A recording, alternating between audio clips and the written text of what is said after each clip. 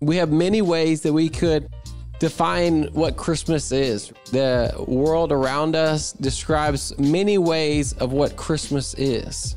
So for instance, if you go to your local Walmart, they're going to have lots of lights, lots of decorations, right? As a whole, I think the church sometimes we pick on, consumerism and capitalism and everything like that during Christmas time. I get it because Walmart and H-E-B, they need to sell. If it's a flower store, if it's a pizza place, they're going to say, you got to have a pizza for Christmas. Come on.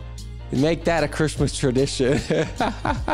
No, Bob's shaking his head. He's saying no. But the pizza place is not going to define Christmas for you. But ultimately, it is the church. The church is the one place and the one people that will tell us the greatest story and that will give us the true meaning of this time. The true meaning that actually matters.